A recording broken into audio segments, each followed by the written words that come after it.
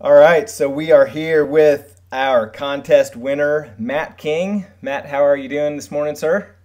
Hey, I'm good. How are you? Doing good. So I want to kind of set the stage for what Matt and I are going to be doing over the next few months. Obviously, Matt's going to be trading our account, which is just over $50,000 at this point.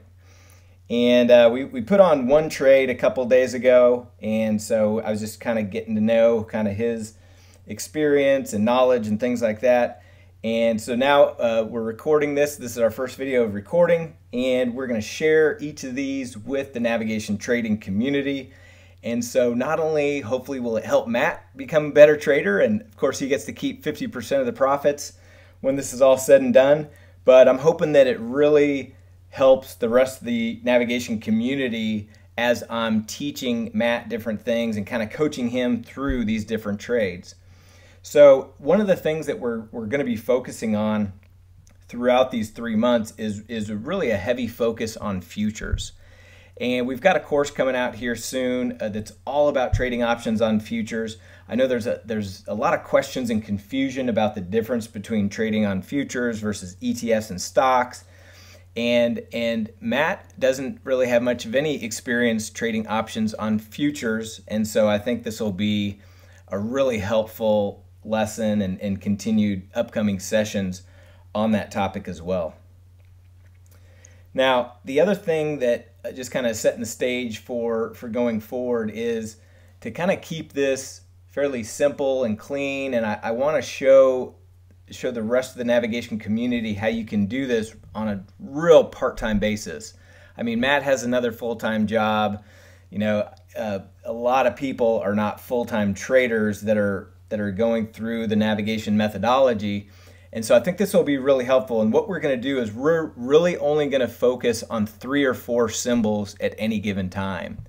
You know, so like myself trading all the time, I mean, it's not uncommon for me to have 20, 30, 40 different symbols on at one time, but that's just, you know, for the purpose of this contest and for the purpose of the next few months of this coaching session, I really just want to focus on a few, so that way it's easy for us to jump on, record the sessions, and make sure that the rest of the community understands how manageable it is and how you can trade profitably even if you're not trading tons of different symbols all the time.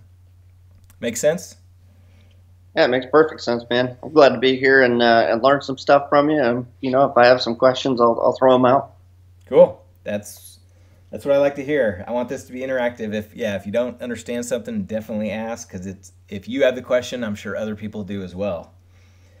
So yeah. So before we jumped on here, we were kind of looking through the different symbols and trying to figure out, okay, what should we put on? And we already have one trade on in the NASDAQ. So go ahead and click on QQQ real quick on your watch list over there.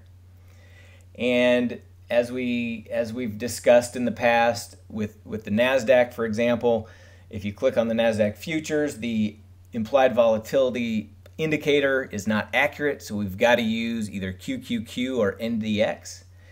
And it's not in looking at the implied volatility of the NASDAQ right now, it's not above that 50 level where we prefer it to be.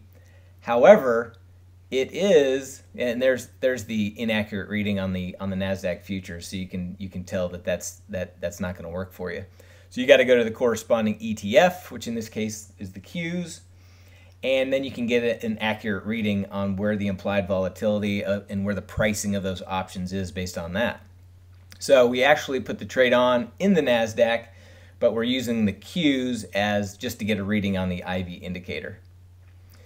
Now, same thing on the next trade that we're going to put on, which is natural gas. So if you click on the /NG right there, you'll notice that the implied volatility indicator is a little wacky, right? We got big spikes and kind of low troughs for a while. So in just looking at these over the years, you'll know that's inaccurate. So what we have to do is we have to look at UNG, which is the corresponding ETF. And this will give us an accurate reading of where implied volatility is, where those options are priced based on the options of natural gas in general. Now again, we're in a situation where the implied volatility percentile and the implied volatility rank are not above that 50 level that we ideally like to see to sell premium or to put trades on. However, Matt, if you hover your mouse all the way back to, let's say, the beginning of March on the implied volatility indicator, and you look at where it is right now, it's definitely at its high end of the range, going all the way back to March. So what is that, six plus months? So it's really at a high point over the last 6 months. Now we like to see it over the 50th percentile over a 12-month period, but the fact is there's not a lot of symbols out there with high implied volatility right now. So what we're wanting to do is we're wanting to put some positions on, and so really what we default to is what's the best thing out there? What's the highest implied volatility on the board? And natural gas is the one that meets that criteria. Is that kind of like saying, sorry to interrupt, is that kind of like saying, yeah, you got to take a risk with something, so let's do it with this? Yeah, exactly. And the fact is, we make more money and we have a little bit higher probability of success when we sell premium with implied volatility that's higher. But the reality is you can still make consistent returns and you can still make good money even when the implied volatility is lower. You just don't collect as much credit up front. You just don't have as much profit potential when it's a little bit lower. But the thing is, for this contest, we've got a 3-month period. Implied volatility could stay low for the next 3 months. And if we're sitting here not putting any positions on, well, that didn't really benefit anybody, right? Right.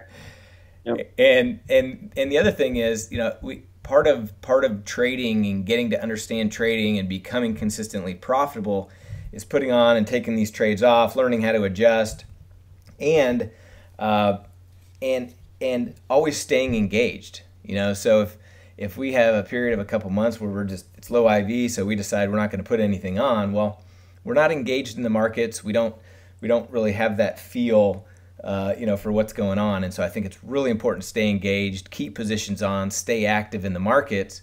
And, sometimes you're going to have a little bit better opportunities than others, and sometimes they won't be as great of an opportunity, but it's still a profitable way to trade overall anyway. So I wouldn't be encouraging a trade to put on if I didn't think we would make profit. This is my money. This is $50,000 of real money that we put in here. So I'm definitely not putting on a trade thinking I might potentially lose either. I want to win on every trade that I put on. Of course you do. Wait, so you mean you didn't want me trading all that money last week? Right.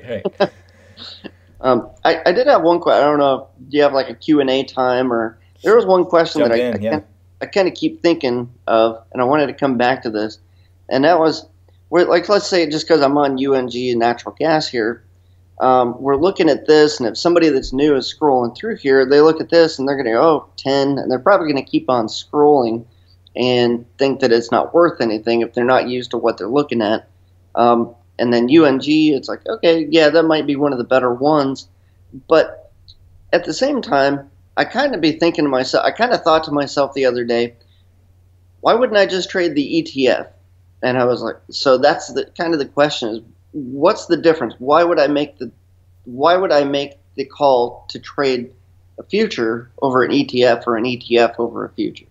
Yeah, great question actually, and I'm glad you brought that up. So if you look at UNG and you see the price of UNG currently is trading at $6.30. Mm-hmm. So go to the trade tab real quick. Okay. And open up the options for 42 days to expiration, because that's the one that we would trade in between that 30 and 60 days. Open that to all so we can see all the strikes. So what you'll see is, and let's change a couple columns here real quick. On the right under calls where it says last X, Mm-hmm. Go ahead and change that to basic and then go down to open interest. And then under net change, let's change that to, under option theoreticals in Greek, let's change that to delta. So what you'll see here is if you look under open interest, you see that there's thousands of contracts trading at some of those near the money strikes. So you say, okay, well, there's great volume, but if you look at the money, what the at the money options are trading at, I mean, you're looking at 7, 10 cents, on the put side, 13 and 16 cents. You're not getting any premium. There's not enough juice in those options because it's such a low price symbols. And that goes for stocks and ETFs. If you get under $30, I mean, you're really looking at a situation where you're just not getting enough premium to make up for the transaction costs that you have and the risk that you're taking on that trade.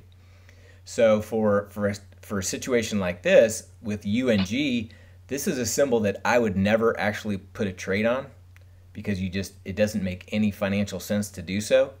It's just always low like that. What's that? It's always low like that. The bid and ask prices. They're always, yeah, there's just nothing to trade in there because it is such a low priced symbol. So if I'm trading natural gas, I'm always going to trade the future in this case. But Okay. I always look at UNG on the chart for that implied volatility reading. I got you. So, and Matt, this is just a nuance about trading futures, and that's one of the reasons that we're putting out a course here in a couple weeks to really go through in detail every single symbol that we would trade and why we trade it and how to use the ETF in conjunction with that. So that's not out yet. So great question. All right. And I'm glad you took the time to answer it still. Yeah. So let's go ahead and click on NG/NG then.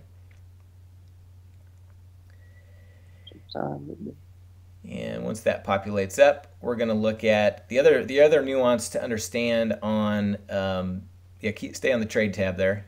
Oh, okay. The other nuance to look at is, remember, we're trading between 30 and 60 days is when we want to enter the trade. So we would look at the 52 days. And if you see, there's two different options. You've got the financial or the physical. So unless you are wanting barrels of natural gas to physically show up on your doorstep, we want to stick to the financials. Barrels of gas. And I'm saying that tongue in cheek, just kidding. That's not going to happen. I've never heard of anyone getting any physical delivery of anything, but for our purposes of trading, we're really just going to always focus on the financial option. Okay. Let's go ahead and open those up.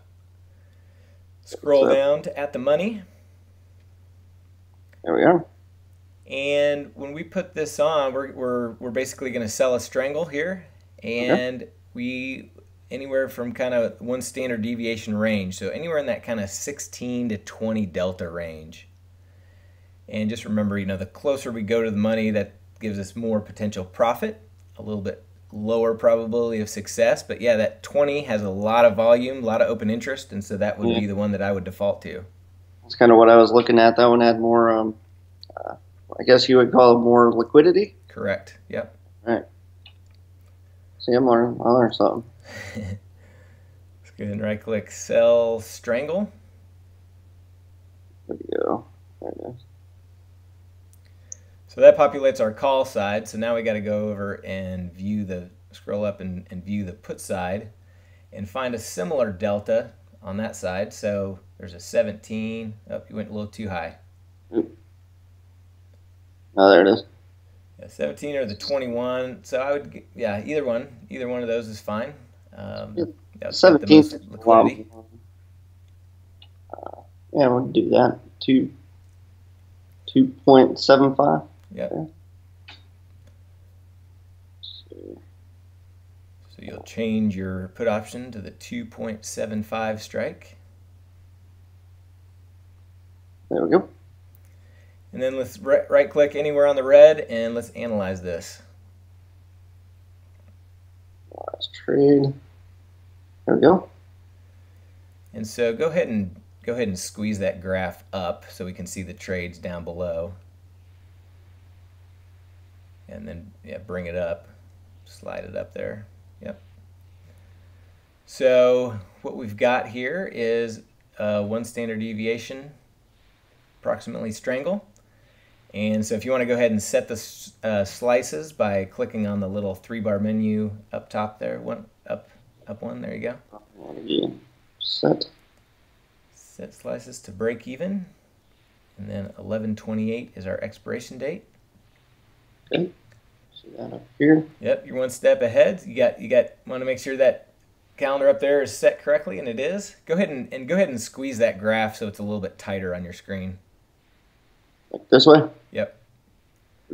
So that other, yeah, there you go. So that other break even was off the screen, so you'll want to right there. That's good. Go ahead and set those slices to break even again so it sets that other slice for us. There we go. So now we got a slice on each side of our break evens, and you can see that percentage in the middle says 73.07. So the probability of us making money on this trade between now and expiration is 73%. That sounds pretty good. Yeah, that sounds good, but what's even better is the fact that we do not hold our trades all the way to expiration. So we're going to manage this at, let's say, 30, 40, 50% of max profit.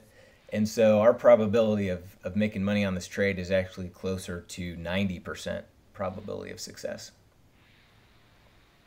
That also sounds good. So what we need to do, we have our default set to 10 contracts, but let's go down to your red order box down there, and let's kick that up to, or down to let's just start with 1. Okay, 1. And when you hover over the graph, what you'll see is that the max profit on this is $810. Okay. So the goal of what we're trying to do here is I want to get to the point where we're using anywhere from 30 to 40 to a max of 50% of the total capital of the $50,000 that we're working with. But I don't want to put it all in on one trade. Implied volatility is very low right now. So if we had a big spike in implied volatility, I want to have some dry powder. I want to have some cash on the sidelines ready to go. And then it's just never a good thing to jump all in and load the boat in one day anyway. So over the next several weeks, we'll continue to put more positions on until we build up to that point. So let's just go ahead and jump in here with one contract, and let's go ahead and get that filled. So simply right click on the red box anywhere and hit confirm and send. Is there anything in here that I should be paying special attention to?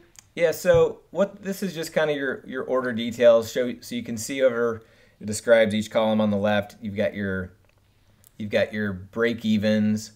Well, first you've got your order description. So that's just the order we're placing. You've got your break even. So that's just the slices that we just set our break evens at, just to give you an idea.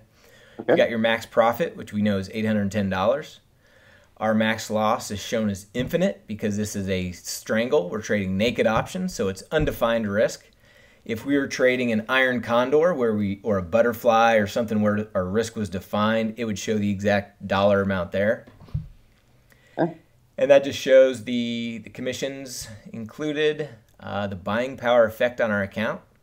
So it's going to take us $650 to put this trade on. Okay, that's a number to look at and make sure we have that amount of money. Correct. Which, of course, we're good to go. Yep.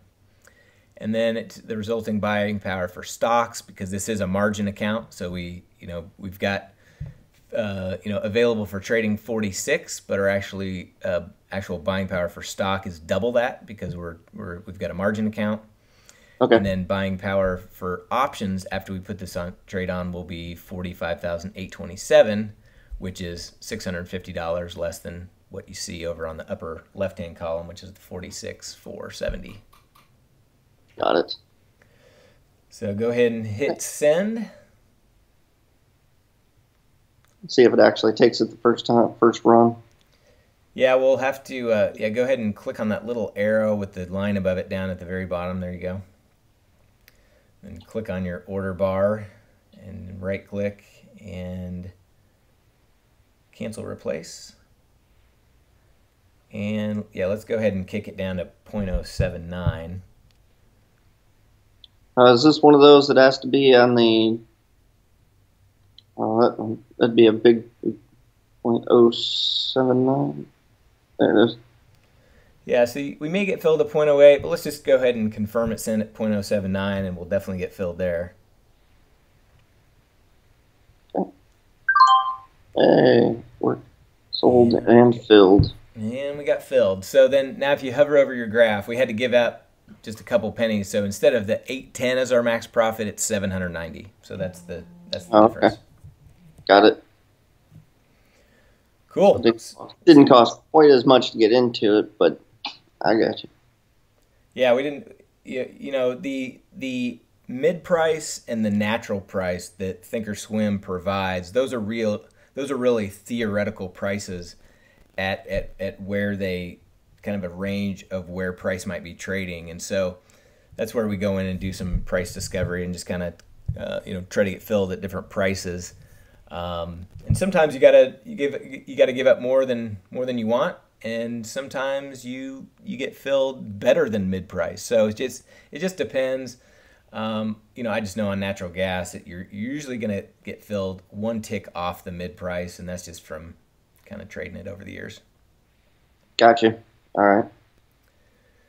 Cool. So now we have a NASDAQ strangle on, and now we have a natural gas, and I want to put on one more trade before we get off today. Yeah, definitely. So let's go back to the charts and let's click on TLT. TLT. What's your? So this is another situation where TLT is the ETF, and in this case TLT is a very tradable ETF. So if you go to the trade tab,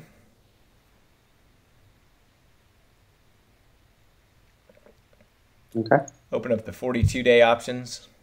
This one would fall into the realm of what would make the call. Where I was at earlier. Yeah, so you can see there's thousands of contracts trading in open interest, and there's decent premium. If we're trading the 20 delta or tighter, those are trading for 47 to 50 cents, and same thing on the put side. So this would be a very tradable ETF. However, in this case, I actually want to trade the /ZB, which is the corresponding future. And again, either one of these is fine. You could trade. I trade TLT all the time, but just for the purpose of this, we're getting more leverage. ZB is a little bit bigger of a symbol. We're using more capital to put this on, and again, I just want to do a little bit more focus on futures in these training sessions, just to help you learn them and help others learn them as well. So, yep, you're right. Yeah, open up the 49 days to expiration. Okay. Scroll on down, and we'll do kind of a similar thing. We'll do right around that 16 to 20 delta, and do that on both sides and sell a strangle. Do you have a preference either way? It looks like 16 or 21 both look pretty decent. Yeah, they're both decent, and it's just preference as far as how close you want to go. So I'm gonna leave this one on you, Matt. Do you want a higher probability of success, or do you want more potential profit? I was gonna say I like the higher probability of success. Wait, okay, so you're saying that's the higher probability of success with a 22, but probably end up with a higher profit with a 16? It's actually the opposite. Oh. Yeah, the further away. So the price right now is trading at 151 and a half, let's say. So the at the money, it's at the money because of the different shaded areas. That's where they meet right there. So the further away from at the money you go, the higher probability of success you have. Okay, so the further down, I'm probably going to have more probability of success. But lower profit potential. But lower profits. Yeah. Okay. I think they're not that far away, so I think 22, well, now 21 would probably be a good place to sit. Yeah, and we're really splitting hairs here. We're talking about a few percentage points difference as far as our probabilities, but yeah, so either one. But yeah, I like to always default a little bit closer to collect more credit for more potential profit. Heck yeah. Because we're still getting a good probability of success as well. So go ahead and right click sell strangle on that one. Yeah, I'm glad we're on the same wavelength there. That's good. So sell strangle. Then we want to scroll up on our put side to check out which strike we need to choose there. 16. So we got like our 16 and 22. Probably kind of the same boat over here. Yep. Really fairly liquid in either direction. So that one's sitting around at 22. It's sitting at 148. Yep. So we'll change the put to the 148. Okay. And let's go ahead and right click and analyze that one. Is that right? Yeah, so you can go ahead and set your slices. And then you can widen out that graph there on the bottom if you want to open that up a little bit.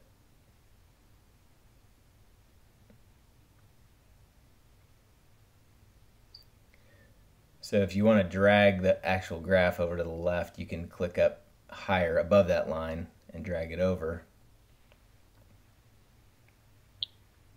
I like it. So that'll widen it, and then if you go up above, click on, there you go. I see what you're saying. So as you can see with the probabilities here, we've got a little over 68% probability of success. And that's if we held it all the way to expiration, but we're going to manage it early. So we're looking at closer to probably 85-ish% probability of success. Okay. So let's go ahead and go down below, and it's at 10 contracts. So let's go ahead and kick that down to 1. And then hover over the graph there, and we've got a max profit of, hover over the center of your graph. Yeah, there you go. We've got a max profit of $1,046.88. Okay. So it looks good. So let's go ahead and let's actually kick down that, go down to the red bar down there and kick the price down to 102, because we probably won't get filled at 103. So 102. Okay. And then right click and confirm and send. And if you want to pause here real quick, you can see this, the buying power. Oh, and we got filled. Sorry. No worries. I was just going to show you the buying power that it took to put this trade on was a little over $1,700. Oh, okay. So anybody that wants to go watch that can pause it really quickly there. Right, right. During that split second. Right. So cool. So we've got a trade on in the NASDAQ. So we've got a trade on in the bonds, and we've got a trade on in natural gas. So cool thing here about this is we've got 3 completely uncorrelated symbols: stocks, bonds, and natural gas. And so that's kind of part of the process of building your portfolio and building the different positions is keeping on, you know, uncorrelated positions. So you don't want to load up on all stocks. I mean, if you look at like the S&P, the NASDAQ, the Dow, the Russell, I mean, if you had positions on in all of those are very highly correlated, meaning they move in very similar fashion. But we've got 3 different symbols that are completely fairly uncorrelated to each other, which is what we want. So if we ever want to go back and look at them, we can always just go to the monitor and kind of check things out. Yeah, so there you go. So you've got 3 different positions on. Obviously, we just put these on, so you're always going to see that you're down on the trade initially because you know the commissions come out and you know you're getting filled based on the spread between the bid and the ask. So you'll see your tiny loss at first, but then as this theta decay, as the time decay happens, and as our options decay as we get closer to expiration, we'll see those become profitable. Or if we have big price moves, we may have to make adjustments, and we'll do that as necessary. Yeah, definitely. So I definitely want to get used to looking at this and keeping an eye on that. So if we need to make those adjustments, you know, then we can do that. Or, you know, when I know it won't happen for a few days at least because we just started doing these trades, but eventually we'll get to the point where it's like, okay, we're at that 60% that we're looking for where we're going to get out, or 80% or whatever it is. I think on the screen on paper it's going to look like around 60 or 70%, and then there's our profit. Let's get out before something happens. What would happen if we didn't get out? Well, if price is in our range, and we held it all the way to expiration. Let's say we fell asleep and didn't wake up for a couple months, and Good. price and price was in our range. Well, it's just going to expire worthless, and we're going to keep all that. We're going to keep max profit. If price is outside of our range, so if one of the options is what's called in the money, and in that case we are and we go all the way to expiration, we're probably going to either get assigned the future, or it depends on the different contract we're trading, we're either going to get assigned that specific future, or we're going to just get it settles to cash, and then it just kind of wipes out and we move on. Okay. But we are active traders, so we'll continue to manage these and monitor them, and hopefully we get a little bit higher implied volatility in something, and potentially jump back on here in the next few days to a week or so, and find some more stuff to trade. Yeah, definitely. I like that. So, thank you for having me coach with you or work with you on this. This is exciting. Yeah, well, we're excited to have you as well, and we're just kind of feeling our way out for this contest. We're going to do these contests more in the future, and so we're just trying to make and so you're our guinea pig, Matt. So I hope you don't mind. It sounds good to me. Let the pioneer the way. Yeah, sounds good. Well, we'll sign off here, and we'll catch up again next time, and record this for everybody to watch as well. All right, sounds good. Thank you.